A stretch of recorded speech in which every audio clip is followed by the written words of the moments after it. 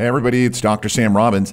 Now today's topic is about 7 reasons why saturated fats are actually good for your health, and it's clinically proven. Now, if you've been following me for some time, you know that I have a family history of heart attacks and strokes, especially on my dad's side of the family.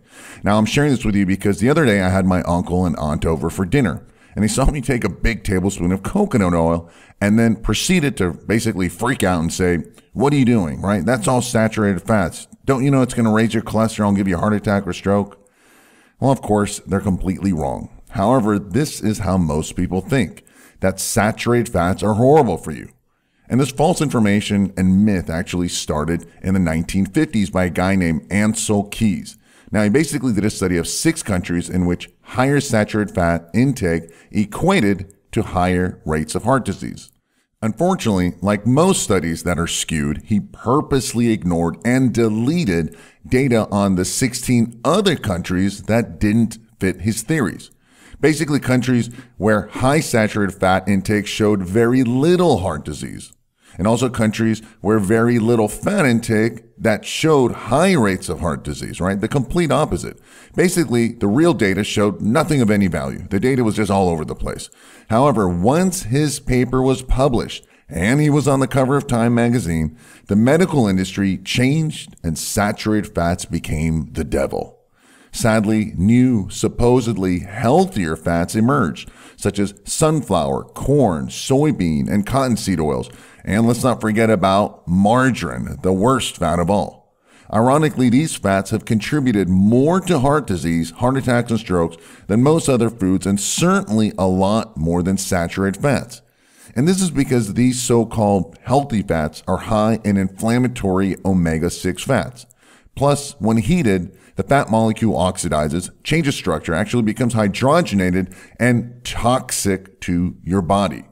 Now, these vegetable and seed fats are not designed to be heated, while saturated fats are.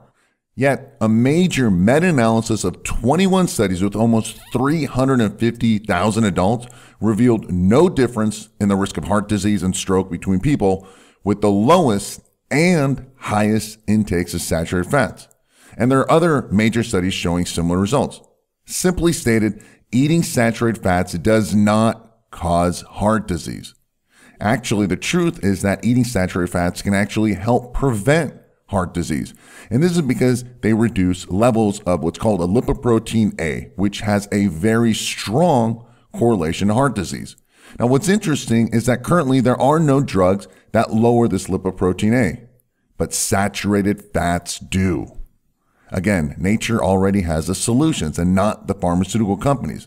Additionally, eating saturated fats helps increase that good HDL cholesterol, so it's a double positive bonus. And there's other benefits too, such as weight loss. Saturated fats, especially coconut oil, can help you lose fat by increasing your metabolism and thyroid levels. Also, the brain is made largely of fat, and the majority of the fat in the brain is saturated. Saturated fats also encourage the liver cells to dump their fat content, and this is a primary step in stopping that unhealthy and ugly belly fat. Additionally, saturated fats have been shown to protect the liver from the toxicity of alcohol and prescription medication drugs. Now, saturated fats also make your bones stronger, especially in women, while vegetable oils do the opposite and can cause osteoporosis. Also, the immune system. Saturated fats, especially coconut oil, is amazing for your immune system. The myristic and lauric acid have antibacterial and antifungal qualities for your gut. In fact, these are also found in high amounts in human breast milk as a potent germ-killing ability for the baby. There's also healthier lungs. For proper function, the air spaces of the lungs have to be coated with a thin layer of what's called lung surfactant. Now, the fat content of lung surfactant is 100% saturated fatty acids. Now, replacement of these critical fats by other types of fat makes faulty surfactant and potentially causes breathing difficulties such as asthma and also inflammation. And there's also healthier skin. Saturated fats, especially coconut oil, reduces inflammation, it hydrates the skin, and increases collagen, all of which are needed for healthier, more youthful skin.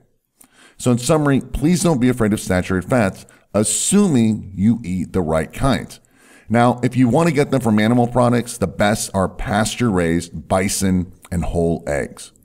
And you can also get it from dairy, such as butter, but honestly, I'm not a fan of dairy. As I've said it before, I believe milk is for babies and cow milk is for baby cows. And one of the best saturated fats is coconut oil, which, by the way, contains no cholesterol, despite what most people think. However, if you are concerned about your cholesterol levels, or if you have high cholesterol, you want to lower it, or you're currently taking a statin prescription drug to lower it, I suggest you get off the harmful drugs and improve your diet and exercise and take natural herbs and vitamins and minerals. Now, below this video, I have a link for more details on exactly how my parents lowered their cholesterol levels with no drugs or crazy diets, and the results were seen in only 30 days. So there you have it. I hope this was helpful. Please subscribe and make sure you help a friend and share this video with others so they can benefit as well. And make sure you click the link in the description area below this video to watch the next video about how my parents lowered their cholesterol formula. Now, that's it for today. As always, thanks for listening and have a happy and healthy day.